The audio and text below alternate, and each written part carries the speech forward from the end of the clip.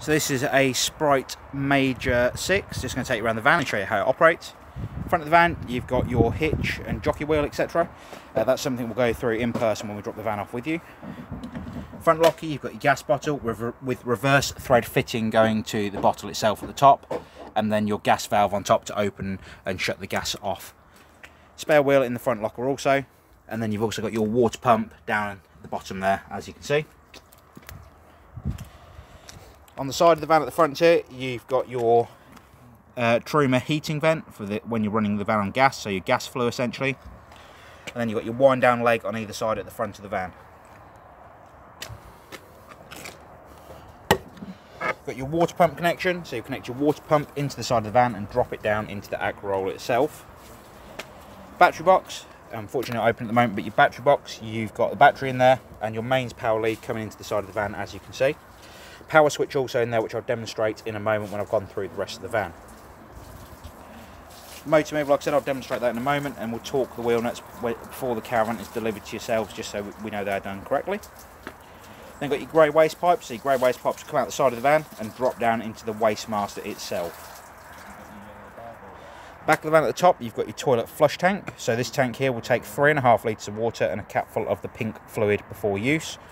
And at the bottom, we've got the toilet waste cassette. Hasn't been cleaned yet, so bear with me. The guys are cleaning the van at the moment. Pull the cassette out. You've got your pressure relief button on the back, so if you're tipping the waste away, it doesn't spit and splatter back at you. The neck here will turn out, again, so the waste can pour out of there. But before use, you'll need to put 1 litre of water in and a cap full of the blue fluid. On the back of the caravan, you've got your wind down leg on the other side, just for the purposes of handover. We've only got 1 leg down on the van, but you'd have all 4 down when you are using the van on site. At the back of the van on this side, you've got your storage locker, so you can access the storage underneath the bunks just inside the van, as you can see. And then you've got your fridge vents coming down the side of the van. That will let out the hot air at the fridge unit itself. Wheel and motor move, like I said, we'll come back to. Then you've got a 3-pin plug on this side of the van, so you can put power to your awning. And then you've got your other wind down leg at the front. Going inside of the van.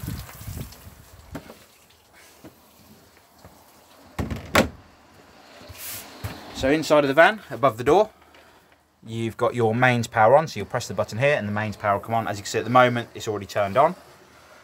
You've got your leisure battery voltage on the left hand side, so as you can see, it'll bring up the voltage just here. The power coming into the caravan is simplified at the top here. So you've got mains power post here and the mains power coming into the caravan. And then if you connect it to the car, it will come up with a red light on the car and a green light on the caravan to let you know you've got 12 volt going to the caravan when you are towing. So that will charge the battery system on board the van while you are towing it down the road. Up on the side here, you've got your controls for your heating and hot water, which I'll go through in a moment. Combi boiler on this side, and then your water temperatures on the right hand side, which again I'll go through in a moment for you. So first thing you're going to do is connect the water up on the outside of the van once the legs are all down and the van's stable.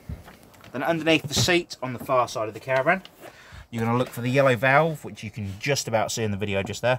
Do apologise, the light isn't with us at the moment, but the yellow valve that you see underneath the seat, when it's pointing upright, that means the water system is completely drained down on board the caravan.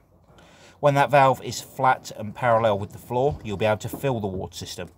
Once that valve is parallel and you've got water connected on the outside of the van, what you'll need to do is come over to each tap on the caravan, turn the tap to the hot side of the water heating, so as you can see here, the red on the tap.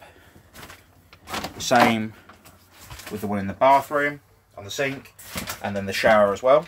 So they all need to be turned so they're on the hot side of the water heating. And at that point, with the valve shut underneath the seat, you can turn on the water pump. So the water pump will now start drawing water from the onboard water tank, or from the aqua on the outside of the van, up to the onboard tank inside of the caravan. I'm going to turn the pump off for a second because we haven't got any water connected. But once the water system is full, you'll get water running continuously from each tap, and then you can turn off each tap once it is running continuously from each one. To start with, it will spit and splatter, a bit like when you turn the water on at home and the water's been turned off. While it's doing that, it's just trying to get the air out of the system.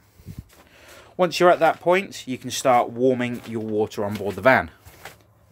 So what you've got here is, on the right hand side, a bit like a combi boiler, that you have at home. So I'm just trying to get the video to clear up before I start talking about this.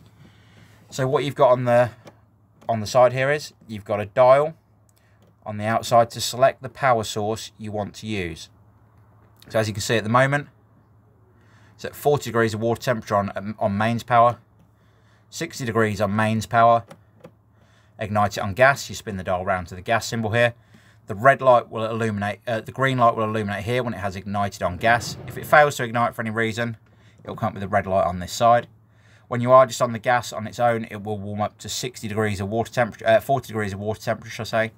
And if you want to boost it for showering, for instance, you can use the gas and the electric at the same time, and it will take the water temperature up to 60 degrees. You can also control the temperature if you wish to. When you have got it on the 40, for instance, you can control the temperature on the dial on the right hand side.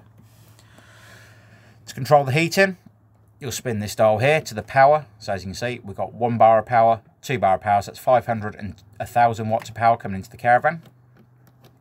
If you want to use the heating on gas, you'll control it on the gas just there. Gas, so it boosts essentially 500 watts and gas at the same time. I do apologise, the video is blurring a bit. I think it's due to the light we've got inside today.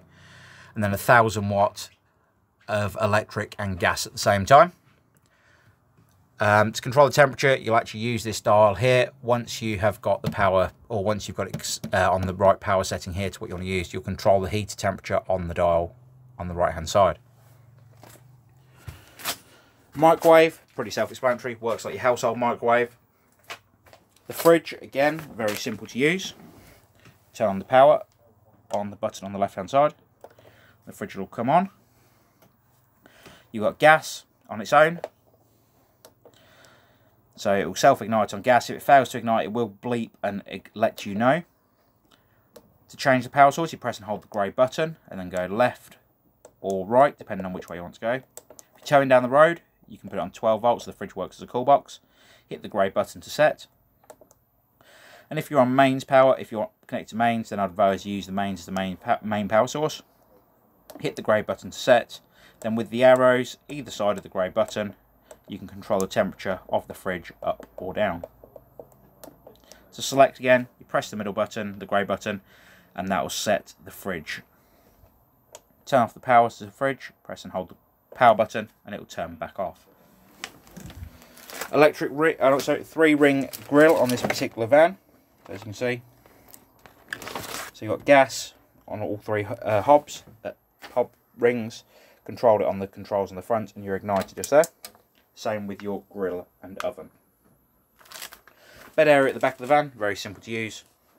Put your bedding on, etc., and that will be the bed set. The bed here, you use the table in the centre, you drop it down onto the rails at the side, fold the leg up, and that will set the bed at the bottom, and you'll use the cushions either side to make the bed area up.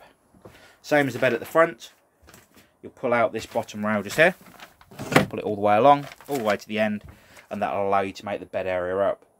You will need to put the outside cushions into the centre and spin these cushions round to the outside so you haven't got this humped part underneath your back when you are sleeping. The last thing on the inside of the caravan I'm going to go through is the toilet system. So when the toilet system is ready to go, or when the toilet cassette's in, you'll press the blue button on top to flush the tank. You've got an indicator light just there that indicates when the toilet cassette is full. And then you've got your waste handle just on the bottom here, which you'll need to open up the waste flap so you can allow the waste to go down into the cassette at the bottom of the van. As you can see, the cassette's out at the moment, it's just been cleaned. If you have any further questions on the van, please do give us a call here at the Caravan Company and we'll be more than happy to help. The next part of the video will be about the motor mover, and then the video will end. Thank you very much. Bye bye. So to engage the mover up against the wheel, you've got the bar here, which you'll put onto the nut on the side of the van, and you'll pull the bar over and lock it into position, as you can see. A little bit dark outside, as I said, so unfortunately we can't see fully tonight. Just going to grab the keys. So once you've got the gauger motor mover engaged, you'll go grab the red power key. You'll go around to the locker on the far side of the van. You'll disconnect the mains power. And then in the back there you'll see you've got a black socket with a little cutout where that little silver piece there will go into. You'll put it into place.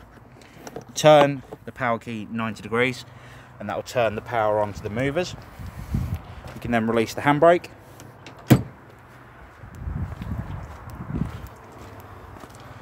And you'll then be able to get the controller and you'll double press the power button and that will then engage the mover, and as you'll see, when I press forwards, the van will move forwards. When you press the button back, the van will move backwards and forwards, as you can see. Got your turns each way. Can't move the van very far at the moment, we've got it connected to power, etc., or the cleaner to clean the van, and you'll see the van turning in the background there. So the mover is working as it should, and that's the end of the video. Oh, sorry, to turn the mover off, you'll press the red button the power button twice, and that will turn off. You'll then pull the handbrake back on,